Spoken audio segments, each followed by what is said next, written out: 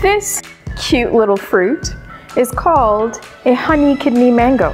On average, they're about 5 inches in length and 2 inches in diameter, but they can be smaller or a little bit bigger. But in general, they're the tiniest little mangoes you can find in the market. With an oblong, semi-flattened, and a noticeable beak at one end, you can see why the word kidney is in the name honey kidney mango. Like other mango varieties, the inside is juicy, tender, and velvety of texture, with sweet, sometimes sour bit of taste to it. But what's particular about this variety of mango that they are less fibrous, which means you won't have things sticking in between your teeth.